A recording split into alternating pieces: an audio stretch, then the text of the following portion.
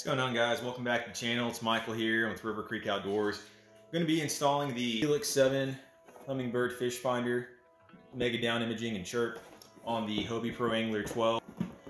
So I decided to go with the 7. I thought that was a good size for my kayak. I almost went with an 8 or 9, but I feel like a 7 is just perfect. I have the Garmin Striker 4 on my fill free, which does me really well on that kayak, but I feel like with a bigger kayak I need a bigger fish finder, so decided to upgrade. I have a few accessories that I bought with it. For this, this is an H-Rail 1.5 ball. This is a little cover. I don't know if y'all can see that, but Hummingbird cover. Also bought an adapter kit. This is something that I want to say you need. I'm not sure if you need it for the newer versions, but I purchased it just in case. Just never know. And then a universal electronic mount. So this is where my fish finder is going to be hooked up to. Anyways, another thing that you will need for the install is, of course, the battery. I ended up purchasing a Dakota Lithium 12 volts battery. And the reason I want the Lithium is just because it's way lighter in weight. One of the things with kayaks is you don't want anything weighing you down and making you slower, and plus it's a pain to load the heavier you get it. So lithium's the way to go, lasts longer. It's more expensive, but I mean, you're gonna pay for what you get. So in the long run, I would recommend going with the lithium battery. If not Dakota, go with any other brand that's out there. So you can see the garage is a little dirty, but there is the Hobie kayak. I'm gonna try to make this quick and easy. See how long this takes. I'm hoping I can get it done in here, and it's gonna be a 2-day project. It's pretty late already, and I'm hoping to have it ready by this weekend, Saturday. I'm gonna go out fishing early in the morning, so let's get to it.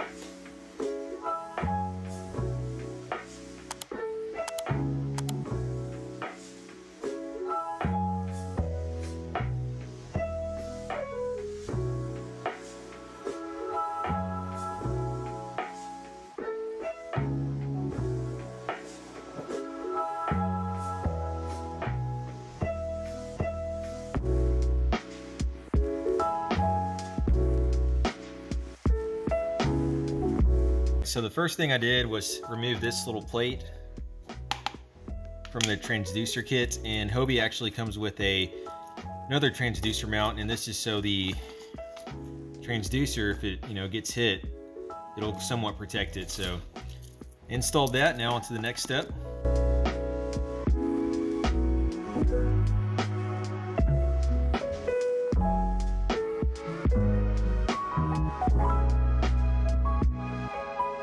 Alright, so the next step, what I did was I installed that screw through the top and then the smaller one through the bottom. I tried mounting it the other way up here with that little kit from Hobie, but the wire was causing me some issues, so I had to mount it this way. I think the transducer will read through the plastic. Only one way to really find out is to get it out in the water and test it, but I think this will work. I'm gonna use it for now, and I will keep y'all updated. If y'all subscribe, I will post a video about the on the water experience to see if this will work. Forgot to mention there are 6 little tiny screws right in there. By removing that, what it does is it allows this fish finder to drop, move freely in case it hits something. I think this is more intended if the fish finder were to be mounted on the back right here, but since I mounted it this way, I don't think it's going to be an issue, but I went ahead and removed it anyways, just in case I decide to switch it around in the future. All right, so the next step is going to be to feed this wire through that little hole. And what I had to do, I'll show you all around the kayak. You remove this, run that through there. I'm going to remove this as well and run the wire through all the way up into the middle hatch where I'll take out the tub that I have, and then I'll run it back through this other little side hole. I'm gonna be mounting it to the right side, so right there, and feed it to the fish finder.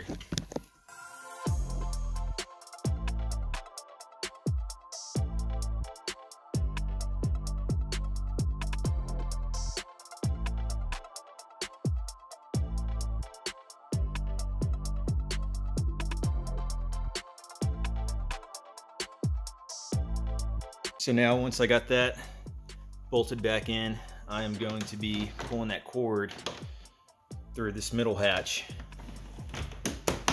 and then I'll be putting this little piece back on. All right, and when you're installing this or uninstalling this, and there's these three little bumpers, you want to remove one of those bumpers. The Hobie kit, when you first purchase your Hobie, should come with something like this.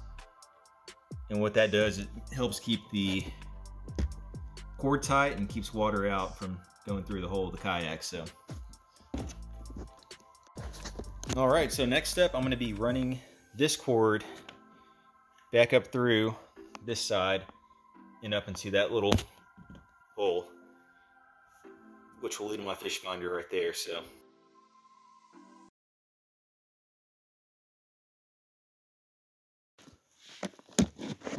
all right, so as you can see, I ran the wire through the little hole right there. I'm not going to leave too much slack. I just want to make sure I have enough room to mount the fish finder where I want it, and then I'll adjust it accordingly. All right, so it's day 2. I ran out of time yesterday, so I decided to finish it up today. This little ram mount, the Hummingbird adapter does not fit correctly on here, so I had to just bolt in the top 2, and I just decided to stick with that. It's pretty snug. It's not moving anywhere, so I feel comfortable leaving it like this without having the 4 bolts in there. So if I change my mind, I may end up having to drill into this, but I'm trying to avoid that. But this should work for now. All right, so that's how that unit sits. Sits pretty well. I think it's going to look nice on the yak.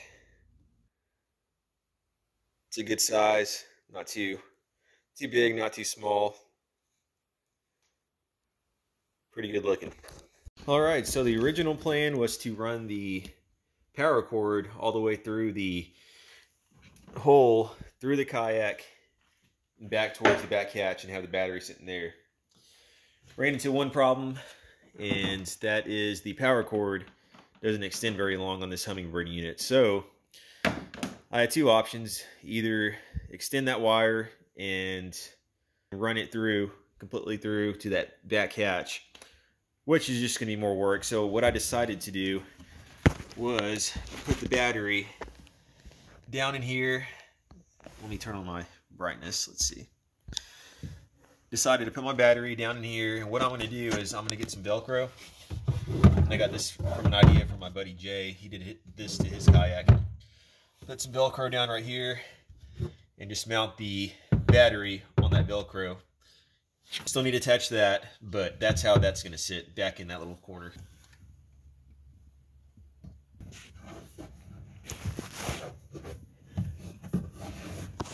All right, got the wiring done. It's Velcro down, so I can just pull it out like that.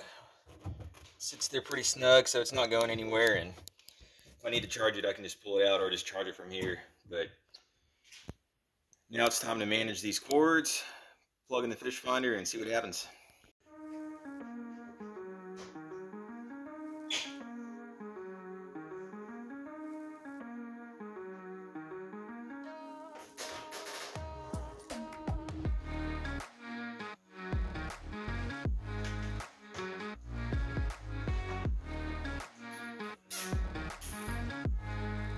This looks like a good spot. It looks like it's you know, close enough to the seat, but far enough away where I can still cast and not get in my way.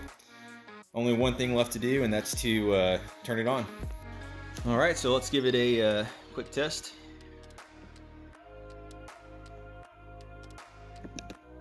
There we go. Have power to the boat.